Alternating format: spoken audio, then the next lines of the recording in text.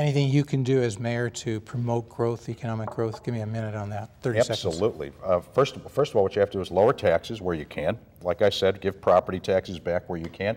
Eliminate the head tax, eliminate all unnecessary regulations, and I will be a mayor who is obsessive about creating jobs. You want to grow the tax base? Bring companies in here. How are we going to do that?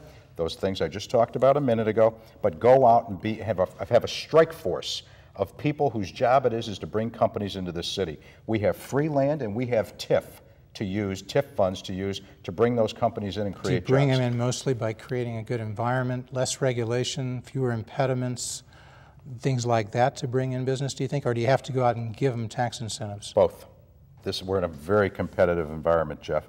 Just as you and I are sitting here right now, Alabama, the Carolinas, and Texas are out there offering these packages as we speak.